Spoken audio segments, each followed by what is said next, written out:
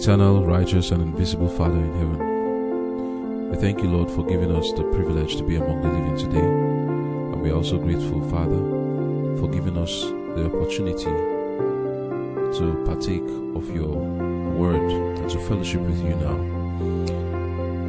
Lord, your word is more than life itself. And we believe that by your grace, your word shall come into our lives and transform us to be in the image of our Lord and Savior Jesus Christ. Now, dear Lord, we pray that you grant to us the gift of your Holy Spirit, that by your Spirit we may come into a greater nearness to you, and that we may rightly divide the word of truth. Grant to me the grace, Lord, to speak words that will bless your children who are listening. Thank you, Lord, for hearing, and thank you for answering my prayers. In Jesus' name I've prayed. Amen.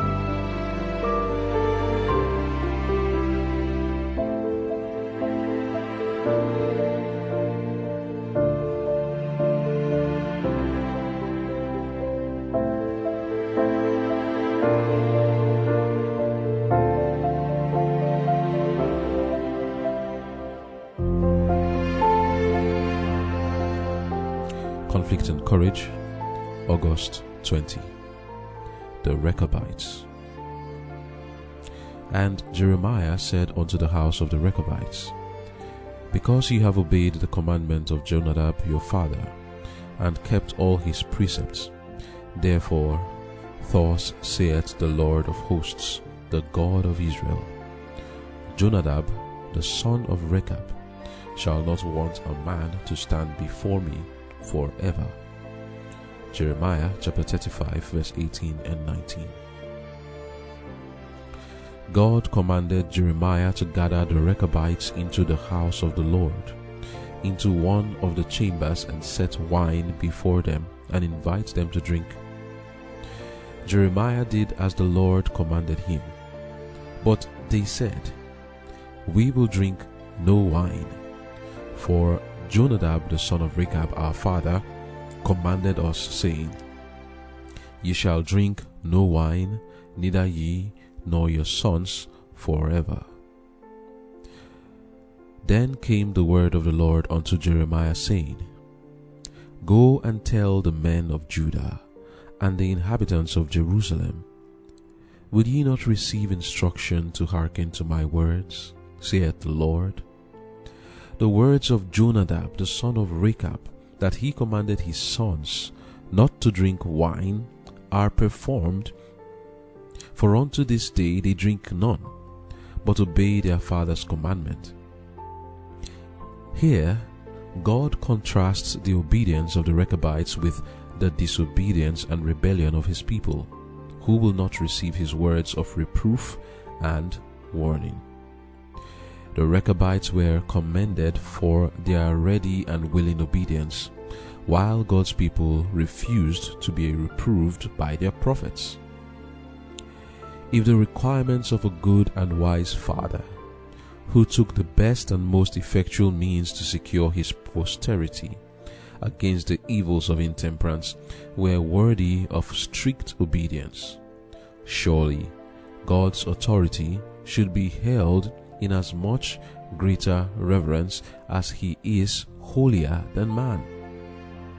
Our Creator and our Commander, infinite in power, terrible in judgment, seeks by every means to bring men to see and repent of their sins. By the mouth of his prophets, he predicts the dangers of disobedience. He sounds the note of warning and faithfully reproves sin. His people are kept in prosperity only by his mercy, through the vigilant watch care of chosen instrumentalities. He cannot uphold and guard a people who reject his counsel and despise his reproofs. For a time he may withhold his retributive judgments, yet he cannot always stay his hand. Amen.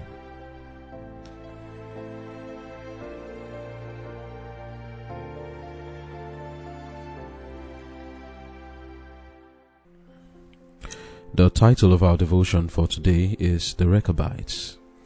Who are these people called the Rechabites? And we hear that they are people who received instruction from a certain Jonadab, the son of Rechab. And instruction received from Jonadab was that they should not take any wine or build houses or own lands. Who is Jonadab?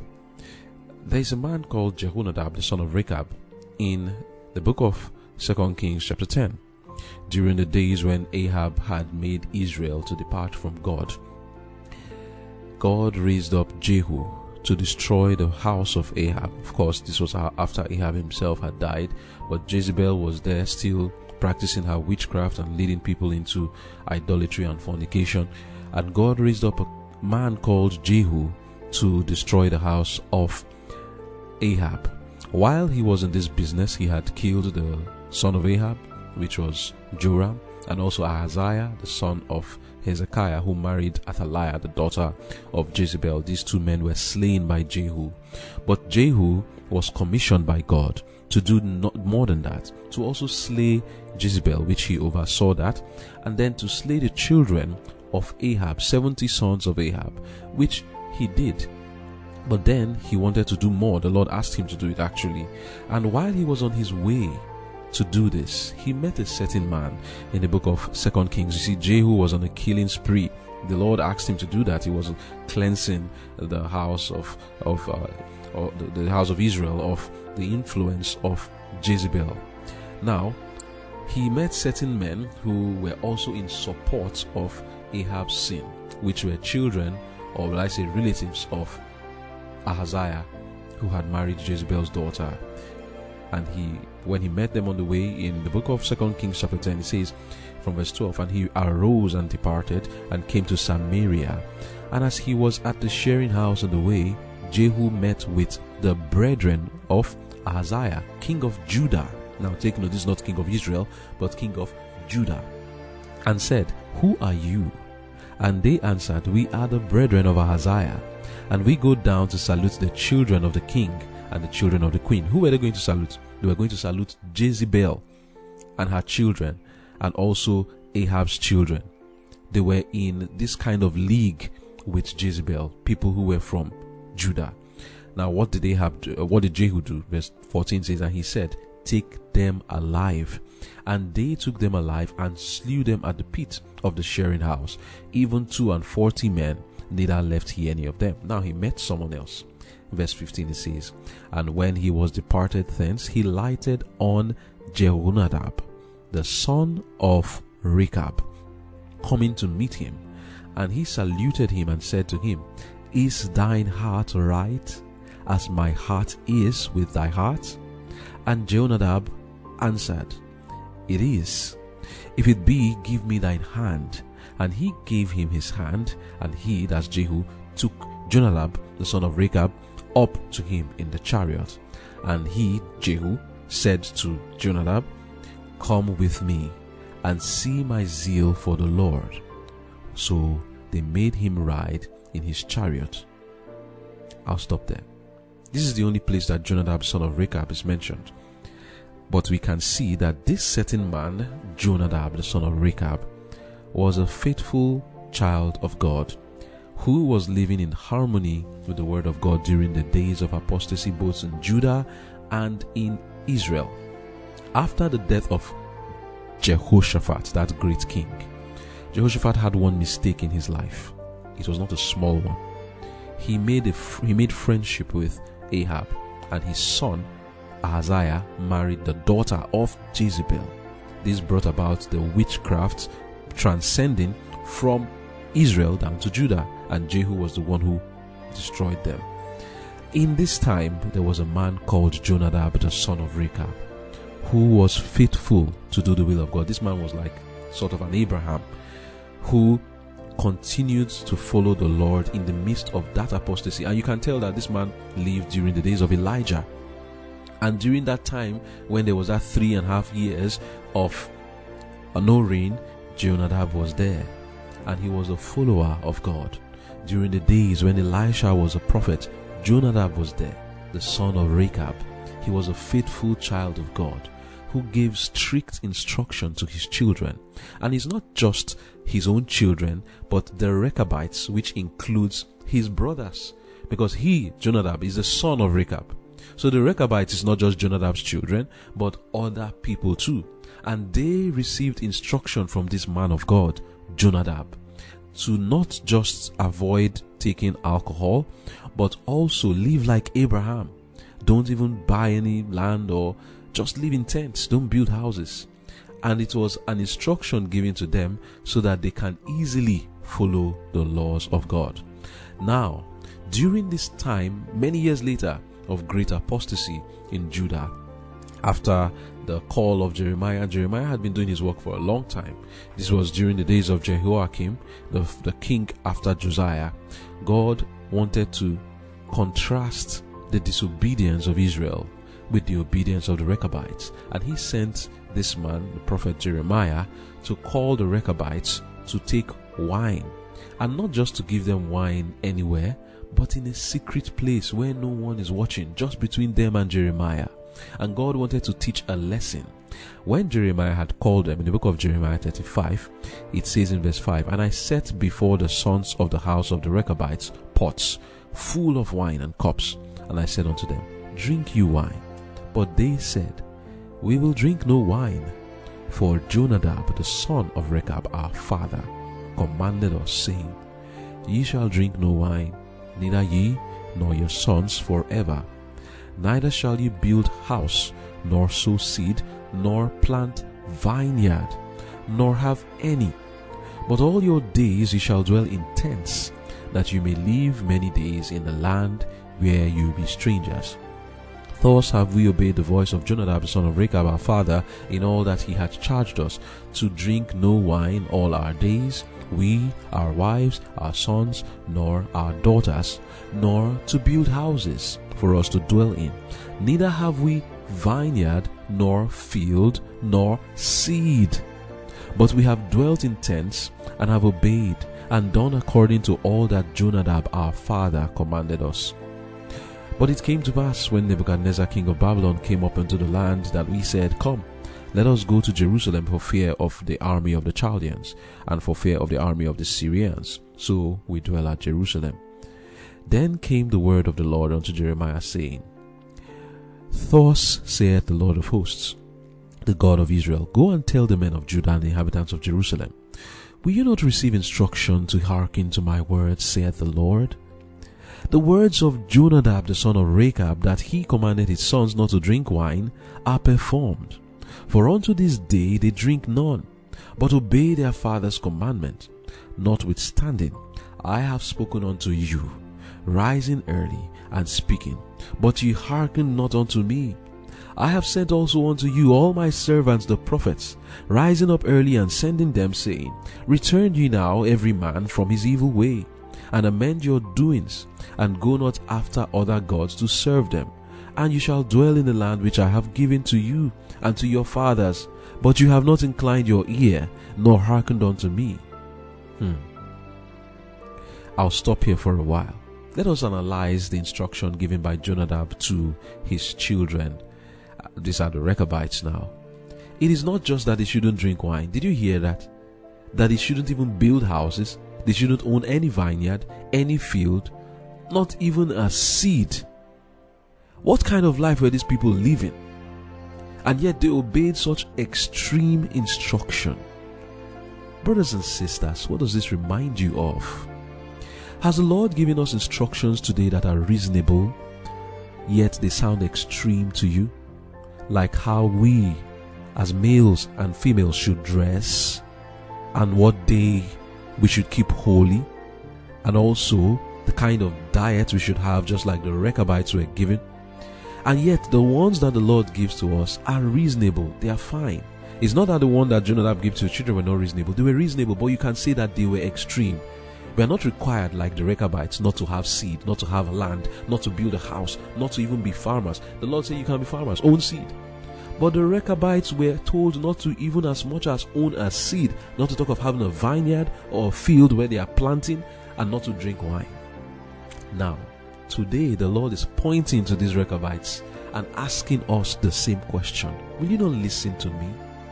What instruction have I given you that you say is extreme, but yet people with 2 hands, 2 legs, a brain and a mind like yourself, with less conveniences in their own time than in ours, were able to obey what their father told them? The contrast between our own disobedience today and the obedience to extreme instructions of the Rechabites stands as a judgment against us. But do we not have people who are like Rechabites today, obeying extreme instructions? Yes, we do. Yes, we do have them. Today, there are many who follow laws not like that of the Rechabites, which were actually good, but they are extreme to a negative point. Jonadab told his children not to taste alcohol. This was a healthful principle which they adhered to continually, and the Lord took note of it. But he went further. He told them not to even own a land. Abraham lived that kind of life. Not that he didn't own land, but he didn't build houses. He was a pilgrim, moving from place to place, dwelling in tents. And this is the kind of life the Rechabites were living, dwelling in tents, owning no land. Abraham was able to have a vineyard. He planted. He owned seed. The Rechabites went further. They took it to another level. They did not even own seed. They did not own a land or a vineyard.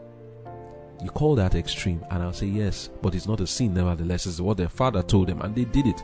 As far as they were not imposing it on others and saying that for you to own seed is a sin, there was nothing wrong with the Rechabites was doing it as a personal principle, given and handed over to them by their father whom they loved, they trusted, and they respected him. And out of the trust they had for Jonadab, their father, they followed his instruction, believing that whatever Jonadab told them was for their own good, and it was a wise instruction that will help them to obey God and to keep themselves from evil. And they did it. You see, what Jonadab said was good. The Lord also looks at the heathen and the pagan worlds today, who follow instructions and tenets of their faith ardently. They don't turn to the right or to the left because they honor and respect their leader and their God. The faithfulness of the heathen today is a rebuke to the apostasy of the modern day Christians. The Muslims, for example, pray more than 5 times a day. I hear them. And many of them follow hard after their faith. They don't eat pork, for example. They never make pictures of their God. They also do not adopt practices from other religions, but will always follow what they have been told to do. They don't permit anything and everything to just come between themselves and their God. How about the Hindus and the Buddhists? For many years, they have been following their own practices handed down to them from their fathers. This they have done for many years, even if it doesn't profit them. But how about God's people? We forsake him for things that does not profit. And in the state of this apostasy, God's people will still say, so-called God's people, Christians, will still say, oh, we have not sinned. If you try to convince them of their sins, they will say, oh, they've not done anything wrong. The story of the Rechabites, and also the life of certain people who live among us today following instructions that one may call extreme, is a rebuke to the Christian world, especially among those who say that they are the true church of God, that they are the ones whom the Lord has chosen.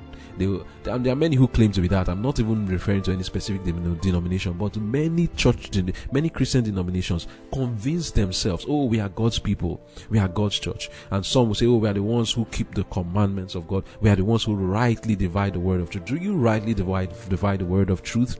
Are you sure that the Lord is not looking at you the way he looked at Judah and saying to you, will you not listen to me?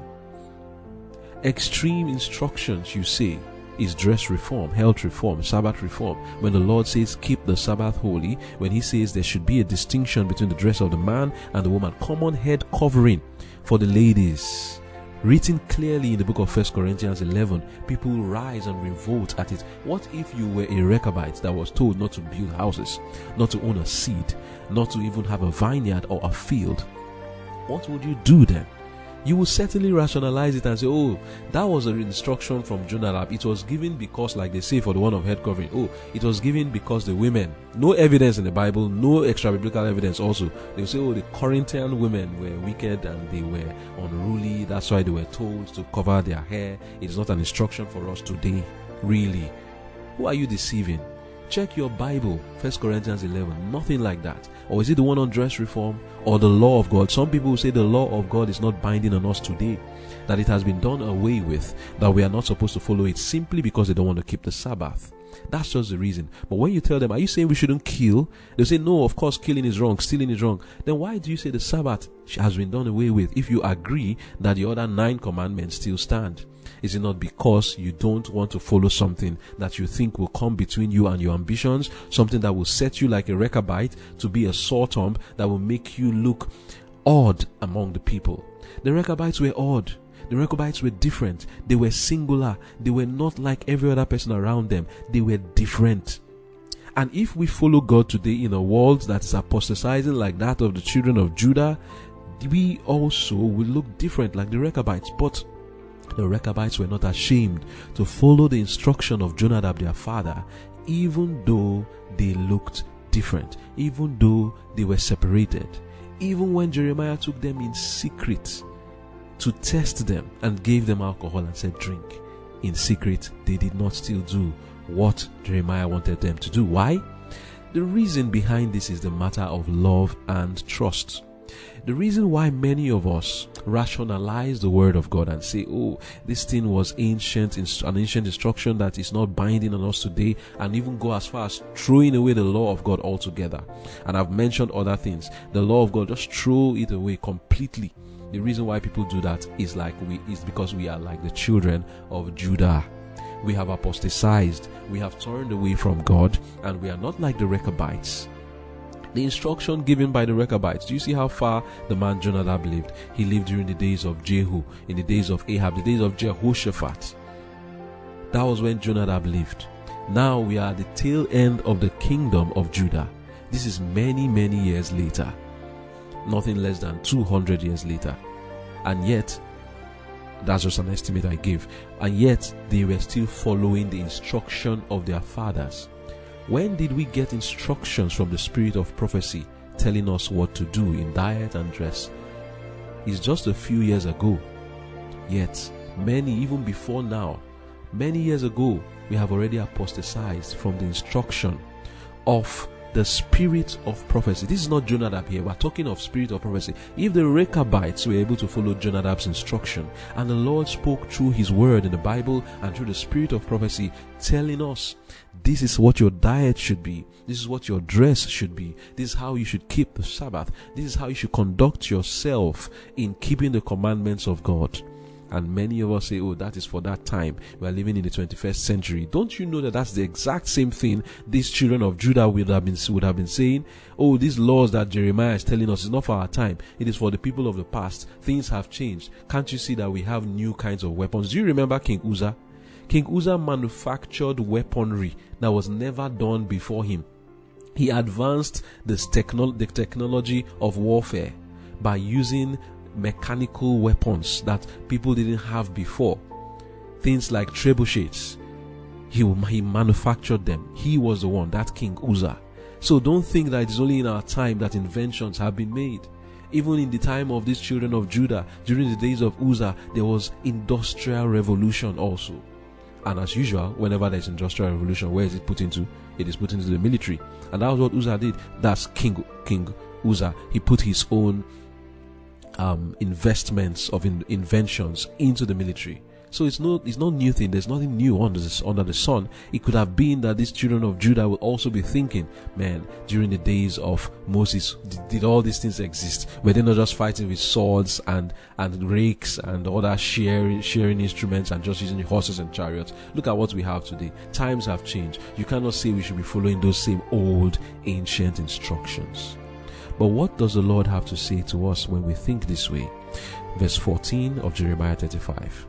God says, the words of Jonadab the son of Rechab, that he commanded his sons not to drink wine, are performed, for unto this day they drink none, but obey their father's commandments. Notwithstanding, I have spoken unto you, rising early and speaking, but you hearken not unto me. I have sent unto you all my servants the prophets, rising up early and sending them, saying, return ye now every man from his evil way, and amend your doings, and go not after other gods to serve them, and you shall dwell in the land which I have given to you and to your fathers. But you have not inclined your ear, nor hearkened unto me. Because the sons of Jonadab, the sons of Rechab, have performed the commandment of their father, which he commanded them, but this people hath not hearkened unto me.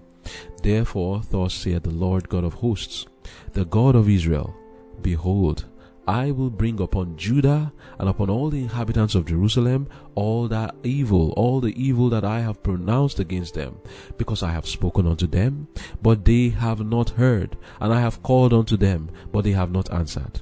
And Jeremiah said unto the house of the Rechabites, Thus saith the Lord of hosts, the God of Israel, because you have obeyed the commandment of Jonadab your father, and keep all his precepts, and done according unto all that he hath commanded you. Therefore thus saith the Lord of hosts, the God of Israel, Jonadab the son of Rechab shall not want a man to stand before me forever. Amen. As I'm going through this, I'm remembering the instruction of health reform handed down to the people, Seventh-day Adventists, given to them by the inspiration of the spirit of prophecy through Ellen White. Today, people in the world are following this instruction of what it means to live a life that is healthy, avoiding the animal-based diet, subsisting on a plant-based diet, also adhering to a proper lifestyle of taking adequate amount of water, and also living in the way that you walk and rest like you should, taking sunlight and exercise. People in the world have received instructions, not from God now, from mere men, and they follow these things strictly. Yet God has spoken to the Seventh-day Adventists, and yet they would rationalize and they will not listen. Do you not know that what I'm reading here right now is the same thing the Lord will say to us? He will point us to the world and say, the instruction given to them by their worldly men and scientists, they are following it strictly. Yet I have told my people the same instruction and even better ones, and they would not listen.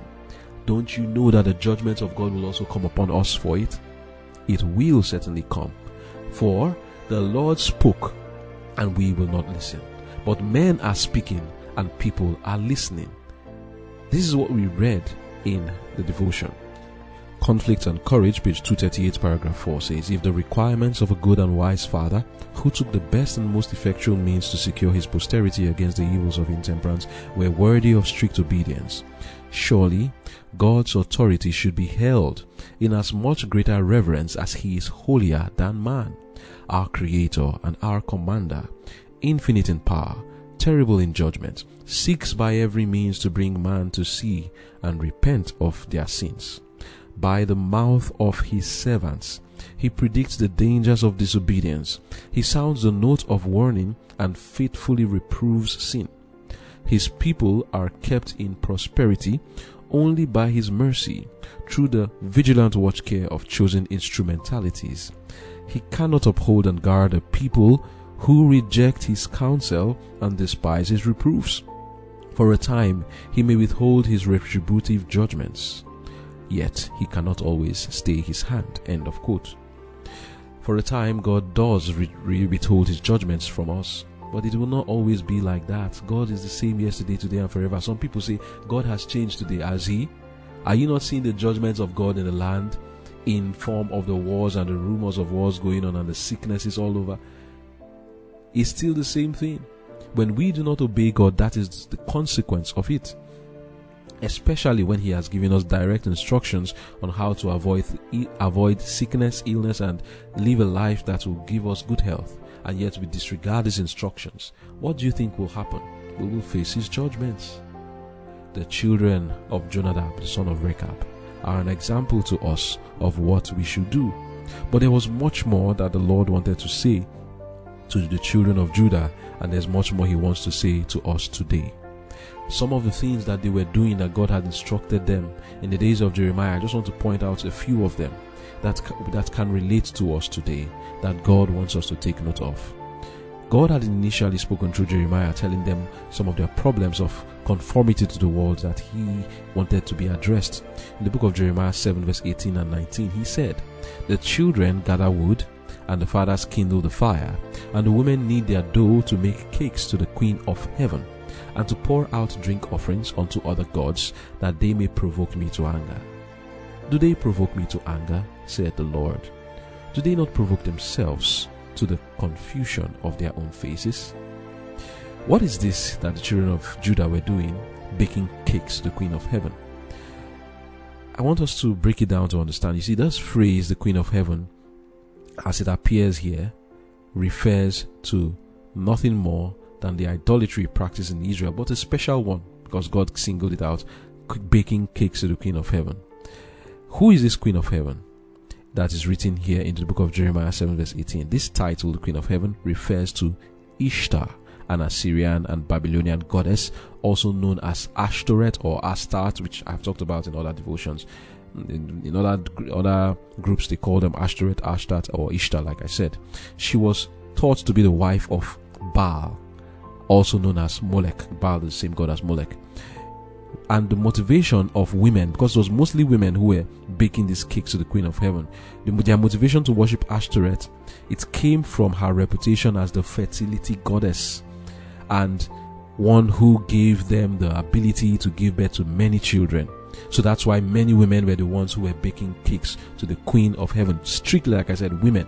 If you go to the book of Jeremiah 44, you find out that the women were the ones doing this kind of worship, baking cakes to the queen of heaven, because they believed that she was the one that would give them the fertility that they wanted. And it was rampant among pagans, but sadly it became popular among the Israelites. But not just the Israelites. If you go to Wikipedia and just check Queen of Heaven, what is Queen of Heaven? It says in Wikipedia, it is a title given to Virgin Mary, which is not actually Mary, the mother of Jesus, but they've adopted her name, but it is still the same Ishtar. So I'm reading from Wikipedia. It says it's a title given to Virgin Mary by Christians, mainly of the Catholic Church, and to a lesser extent in Anglicanism and Lutheranism and Eastern Orthodoxy. The Catholic teaching on this subject is expressed in the papal encyclical Ad Caeli Reginam, issued by Pope Pius XII in 1954. It states that Mary is called the Queen of Heaven because her son, Jesus Christ, is the King of Israel and the heavenly King of the universe. Indeed, the Davidic tradition of Israel recognized the mother of the king as the Queen Mother of Israel. The title Queen of Heaven has long been a Catholic tradition, included in prayers and devotional literature, and seen in Western art in the subject of the coronation of the Virgin Mary from the High Middle Ages, long before it was given a formal definition status by the Church. So do you see that? Queen of Heaven has been used long ago, even before Mary was born, although what they are referring to here is Middle Ages. But this Queen of Heaven, like we see in the book of Jeremiah, chapter 7, verse 18 and 19, is there before even Mary was born. So who is the Queen of Heaven that is being worshipped? It is still the same Ishtar. It is not Mary.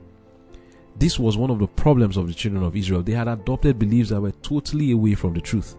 I don't know where the idea that Ashtoreth was a consort of God originated, but it's easy to see how the blending of paganism that exalts a goddess with the worship of the King of Heaven can lead to the combining of God with Mary, which is actually Ashtoreth. And since Ashtoreth worship involved what? We've seen this before. They were Sodomites. Remember the days of Rehoboam? Sodomites are attached to the worship of Ashtoreth when Solomon married that woman from the children of the Ammonites. It always involved sexuality, fertility rites, temple prostitution. The resulting kind of worship will be depraving to the mind and would naturally be one of a sexual nature. So clearly the idea of Queen of Heaven as seen as the mother of God or something is not a Christian thing. It has never been. And today it is still practiced in the form of Virgin Mary worship, of which that is not Mary. That is not Mary by any means. And when they say Virgin Mary, the Bible doesn't say Mary remained a virgin. She was married to a man called Joseph, and Joseph was her husband. She wasn't, as they say, virgin. Only when she gave birth to Jesus, after that she had a husband. So there is no Queen of Heaven. There has never been a Queen of Heaven. There's most certainly a God and a King of Heaven. The Lord of Hosts is his name, and he is the one alone that rules in heaven. He doesn't rule with any queen. He does not share his throne with anyone, and his authority too. And this idea that Mary, the mother of Jesus, is the Queen of Heaven cannot be found anywhere to be substantiated in the scriptures. And it is this practice that the Lord spoke through Jeremiah to condemn in the life of the children of Judah, and today he is still speaking to us, condemning the same practice. When we look at the Bible, even angels refuse to be worshipped. In Revelation 19 verse 10 and Revelation 22 verse 9, when it was that John almost worshipped an angel, and they will always tell him, worship God. That is the only person we are to worship, reverence, or venerate. And any human being is never to receive worship except the divine God himself. So, this idea of baking cakes to the Queen of Heaven, which is done today in the form of Easter, is one of the things that Jeremiah condemned. Jesus himself talked about this matter when someone wanted to exalt Mary. When you look at the book of Luke 11 verse 27, somebody said, blessed is the mother who gave birth to you and nursed you. And Jesus replied immediately, blessed rather are those who hear the word of God and obey it.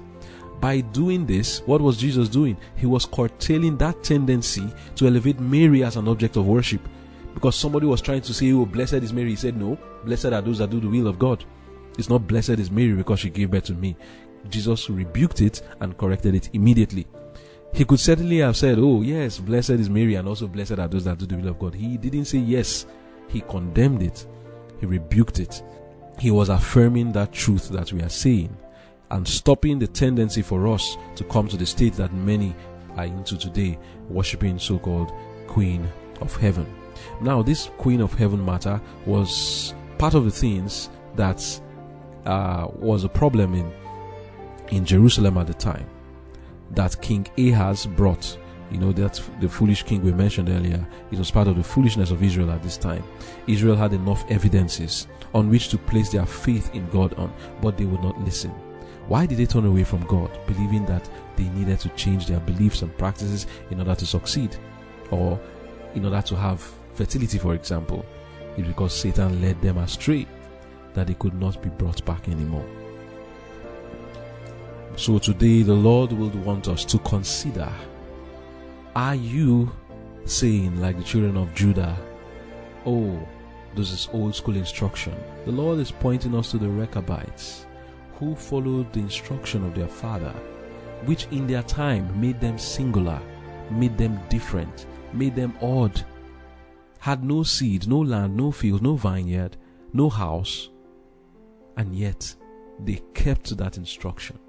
Brothers and sisters, it is a rebuke to us who feel that the instruction of the Lord is extreme. The Lord blessed the Rechabites, and he will bless those who obey his word today, as we live in a wicked and crooked generation. Do not compare yourself with the present generation and say, oh no, I can't be different from them. Follow the instruction of the Lord. It is not extreme. It is not even close to what these Rechabites were following. The Lord hasn't said you shouldn't build houses, or that you shouldn't own land, or that you shouldn't own a vineyard or a field or have a seed. God has allowed you to do this and much more. But the Rechabites were restricted from this, yet they obeyed cheerfully. Even in secret, when they were told to drink wine, they did not. Even in the extremity, when the Chaldeans and the Babylonians came to take over the land, they did not say, oh, it's so extreme now, there's no food, we need to drink the wine. Oh, things have gone too extreme, we need to own a land, we need to have a house. They didn't change their beliefs, even in the extremity of the situation they were facing. We can be like the Rechabites, and the Lord bless the Rechabites and will bless all those today who follow his instructions, however odd it makes them look, however extreme it seems in the mind of others, because the Rechabites did not see it as extreme. If you really trust God and you love him and you know he loves you, you will not see his instructions as extreme. Why were the Rechabites able to follow Jonadab's instruction? They trusted Jonadab. They believed Jonadab. They knew that Jonadab told them those things in love. They knew that Jonadab saw something that they could not see. They knew that Jonadab could not be wrong. They trusted him and they followed his instructions. Even they themselves said it why they followed Jonadab.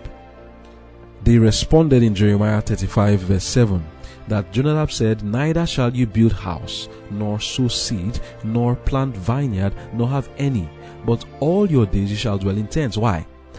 That you may live many days in the land where you be strangers. Amen. They trusted that if they do what Jonadab said, they will live many days. If these men could trust a mere man, Jonadab, what then for us? Can we not trust God and follow his instructions, no matter how extreme they sound? And they are not extreme. They are good, and they are for our own good. The Lord gives it to us in love. Will you not trust him? Trust his love. Trust his wisdom.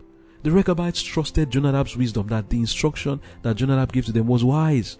We can trust God's love. Are you doubting that God loves you when he tells you to follow dress reform? That as a man you shouldn't dress like a woman, and as a woman you shouldn't dress like a man? And if you want more instruction on that, by the way, you can check your Bible on that very clearly, Daniel 3 verse 21, and you see that for those who think that there was nothing like trousers in the days of the Jews, there was. Daniel 3 verse 21, Shadrach, Meshach, and Abednego were wearing trousers. God was always clear about the distinction between the dress of men and the dress of women. This devotion is not for that, but I'm dropping that so that you can go and make a study on it, deeper study on it. And not just in the matter of dress, in the matter of diet, in the matter of the law of God in general. Does it make you look odd? But it is good for you. Trust God, trust his love, and trust his wisdom, and the Lord will bless you as he blessed the Rechabites. Let us pray. Dear Father in heaven, we thank you, Lord, for bringing to our minds the story of the Rechabites, and I pray that as we go through it, we shall be filled with the same spirit that was in these Rechabites, that we shall also be motivated like they were and be inspired like them to follow your law. Forgive us, Lord, for following the words of men more than we follow your law and your word. Help us, Lord, that our love for you will increase and our trust for you will also increase. You have given us enough evidence as to why we should love you and why we should trust you. I pray, Lord, that we shall not fail in doing this, and that we shall show our love and our trust for you by listening to your instructions and doing them. Thank you for hearing and answering our prayers. In Jesus' name we pray. Amen.